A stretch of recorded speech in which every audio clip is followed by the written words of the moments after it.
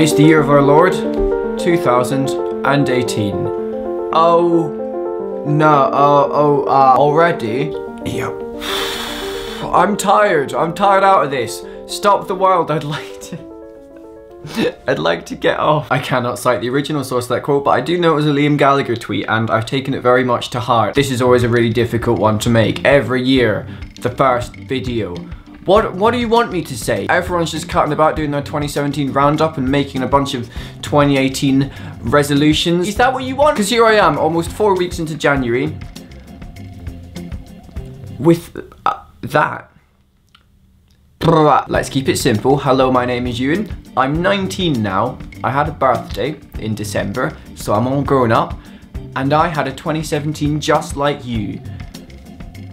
And now let me grab my laptop and I'll tell you all about it. It was a year of making new friends and meeting old ones from far off places. I got to see the sights to a degree, all of planet Earth's finest. My mate Dan moved in and subsequently ruined this fine household. That was only last year, oh my god. That was like 10 months ago. Wow, life goes slowly when you're living in hell. I started some new projects and launched some new things, but most importantly, at the very start of last year, I made a video called 2017 is gonna be my year. And in that video, I set myself a bunch of targets for my 2017, what I wanted to get out of the year. Shall we read them? And then reflect. Yeah, that sounds... Here are some of the things that I wanted to get done in 2017. I wanted to join the gym. I haven't joined the gym. I wanted to eat more healthy food. I eat a bit less meat than I used to. I'm trying to cut that out. Sometimes I buy boxes of blueberries. I wanted to travel more. I actually didn't get on a single plane in 2017.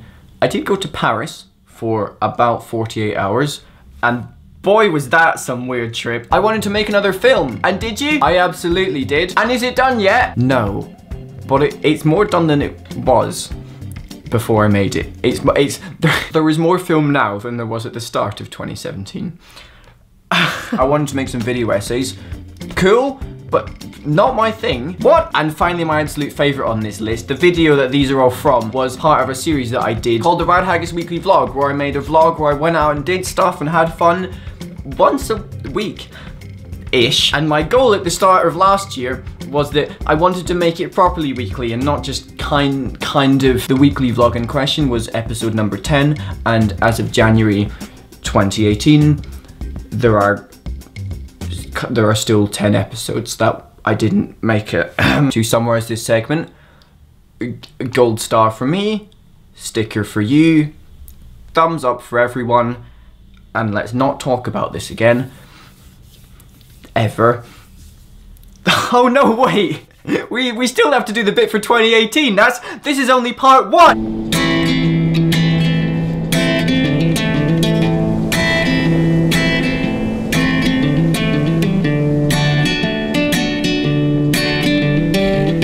You got a gun, Plenty? Or will you use mine? This was not smart. Never mind. I feel like there's not a lot to go in this segment, probably because it refers to the smallest frame of time. Past is anything that happened, future is anything that will happen, but the present is now. So I thought to remedy this, to liven it up a bit, so that by the end of the video you're not saying, wow, that bit in the middle was really rubbish. I'm on my roof. I do feel like I'm about to fall, and if I roll down this part here, I can, yeah, we're about 2.5 floors up. Floors don't go in halves. Yeah. So what's up? Oh yeah, the present! It's that good old story of life in winter again, where I'm basically not really doing an awful lot, but simultaneously kind of feel like I am, but that might just be because I want to trick myself into thinking that I'm not doing a lot. Some arguable highlights of my current life situation are I'm at university, I'm back. For those of you who don't know, I study film and I'm in my 2nd year at the moment. And it finally just feels like the pace is picking up a bit. I think coming from a very film heavy background where I did a lot of film related stuff from quite a young age. A lot of the basic stuff that we had to go through in 1st year, so everyone's definitely been taught it. Kind of felt like stuff that to an extent I already knew, but also just from doing other stuff in film I could work out. This isn't me saying it was boring. I had a really fun 1st year, but it's nice to finally feel at a point where I guess I feel like I'm being pushed for the first time to work on my craft and my skills and my form and my etiquette and the way I approach making movies, which is what I like doing. So that's good. As I kind of mentioned earlier, I'm currently in post on my new movie. It means I'm editing it, which is exciting. These are all really movie related, aren't they? Wow. I'm starting to get really excited about it, which is nice, because as I'm sure most of you know, working on anything creative ever, there's always that slump between starting a project and getting near the end where you really doubt if it's any good. That obviously stems from the fact that at that point it's unfinished, but it's always a scary point to be at, because you continually ask yourself, well, what if this time it doesn't get better? What if this is it? This is actually the bad project. And it's nice that I kind of feel like my new thing that I've spent lots of money on and lots of time, it's not that bad. I'm sure you'll see more about that in the near future, but it's looking good. I think to conclude this part, did you also know I'm learning to play the guitar? And what's your reason for that, Macintosh? I love art.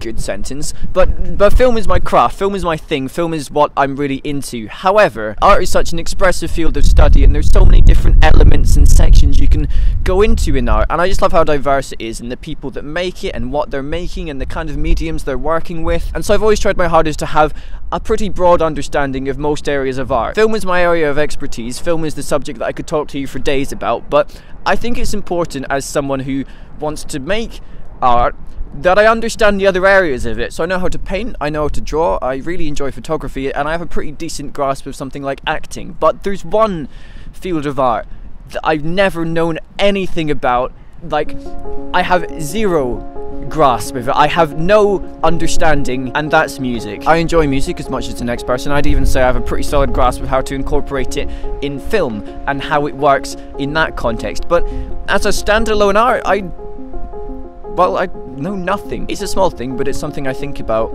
a lot. It's something I care about, and so as such, it's something I'd like to change.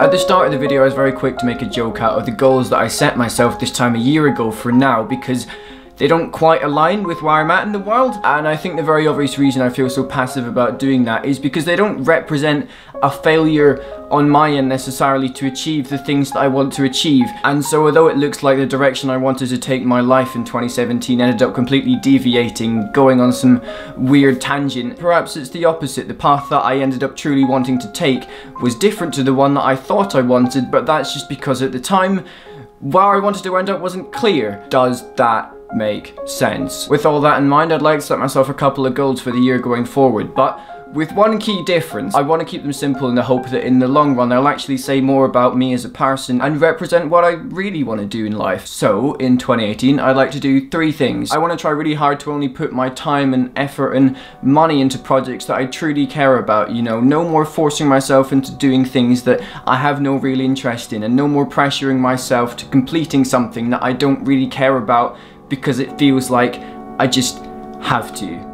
Leave it in 2017. I'd like to spend more time focusing on the people that really matter to me, my friends and family, because I feel like in this digital age where everyone and everything is on social media, you can get so spread out. The sheer volume of people that you interact with every day makes it's almost hard, and in some cases rare, to feel like you're having a truly meaningful interaction with someone, and that's something that I really want to change. And lastly, I want to feel like I'm doing more things that mean something in the world. I want to find my place, in a sense, because while 2017, as fun as it was, wasn't necessarily the most crazy, action-packed, wild year of my life, I learned so much about how important it is to make things and do things and know people and just exist in a way that means something, that really does mean something, not just to you, but to those around you, and by extension, to the world.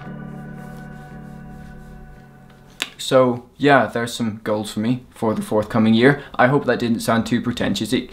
It felt like it did, but on the same hat, on the other hat,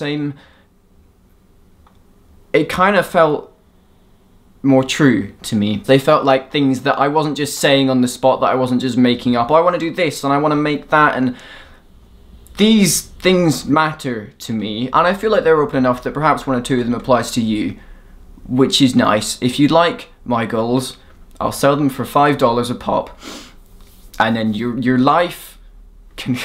Anyway, the point of this video is really to say welcome back to my channel. I took a month break from making stuff to kind of let myself chill out a bit, because the Internet Explorers, that web series what I make, was burning me up. Having finally gotten around to filming this and getting in the swing of it, this is good. I like this. This is my calling, apparently. Too long didn't watch. Bitch is back. Bitch has got some things to make, and bitch is excited to have you along too. Clap, clap, clap. Is this for me or for you? Well, I guess you can have this one. Good job. Oh, and also season 2 of that show, What You All Love, and what we was just talking about. Any guesses for when that might premiere? It's tomorrow sometime. It's tomorrow. Look out for that one. Anyway, bye bye. That was that one done. See you then.